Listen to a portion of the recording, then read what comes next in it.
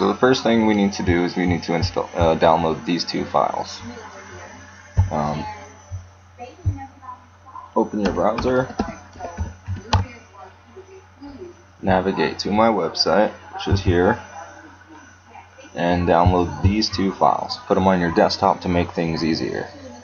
Okay, the next thing we need to do is open Dolphin or any file manager.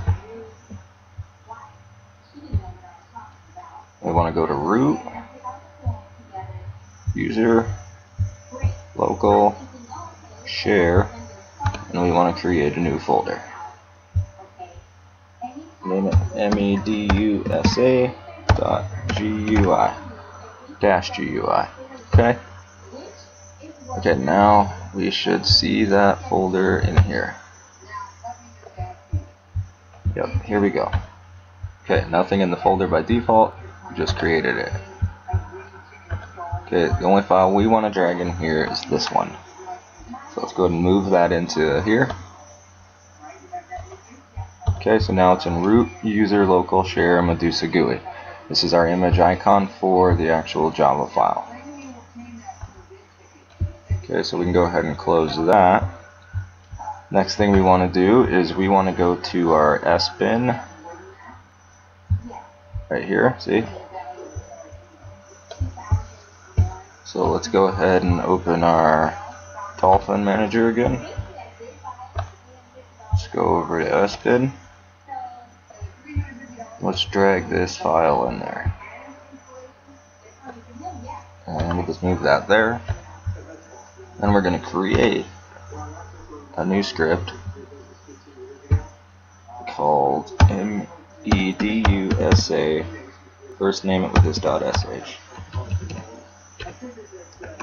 medusa-gui.sh. Okay. Let's go ahead and make that script executable. Now let's go ahead and open it with kwrite, gedit, nano, whatever you want to edit it with. Okay. Let's go back to Firefox. And then we'll just copy the script that I already have written.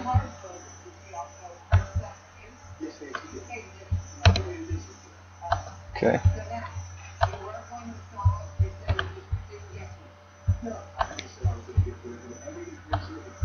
And we'll go ahead and just paste that right in there.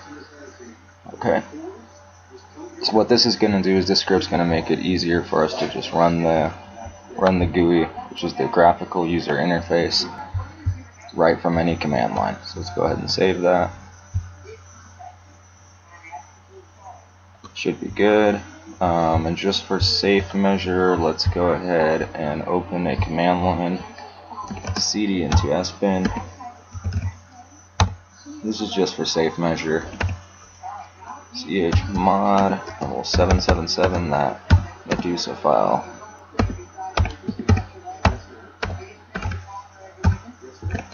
Okay. Let's see, where is it at? Oh, I spelled it wrong. Okay, perfect. Okay, that's just for safe measure, just to be on the safe side. Okay. Okay, so now we should be able to run it. Oh, I forgot one thing. Rename this now. Just pull off this .sh. Okay, perfect. Now we should be able to run it.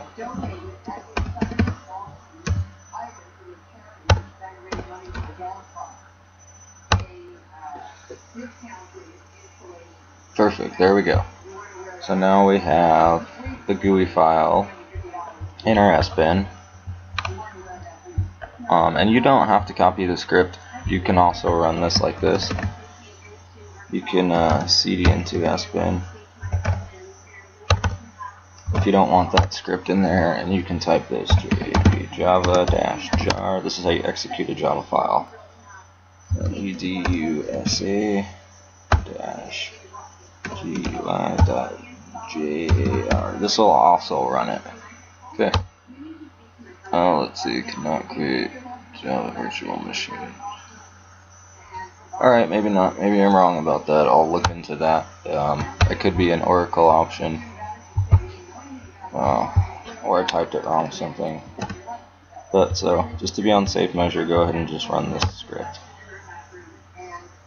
And you'll be fine with that.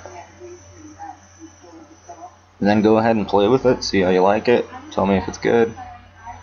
There you go.